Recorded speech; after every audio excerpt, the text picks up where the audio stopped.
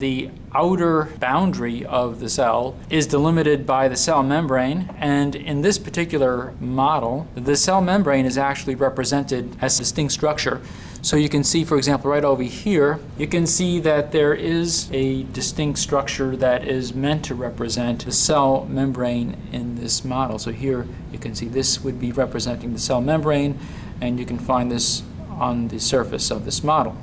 Can divide the cell into the nucleus, which is right over here, and everything outside the nucleus, which includes all these structures, and this would be referred to as the cytoplasm. So first, let's take a look at the nucleus. The nucleus has a nuclear envelope surrounding it, which consists of two membranes. And in this model, the two membranes have a different color. You can see the outer membrane is right over here, and you can see it has a kind of a greenish color. And the inner membrane is shown over here. It is cut away right over here, so you can see some of the internal structures. And this internal membrane, also notice, has these openings which are meant to represent the nuclear pores. So here the nuclear pores are represented as actual openings within the plastic, and there is some opening over here in the outer membranes, which you can also see that represents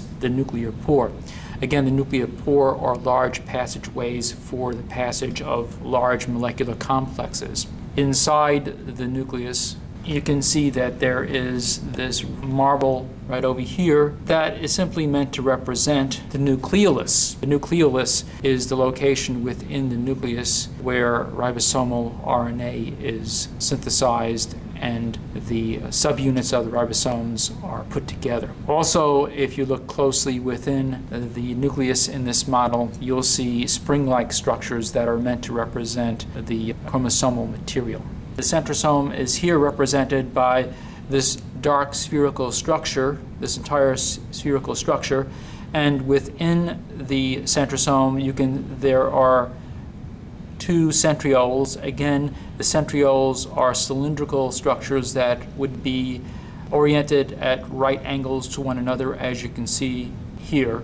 And these centrioles are composed of microtubules. And again, remember that function of the centrioles is to organize the microtubules, so this would also be called the microtubular organizing center.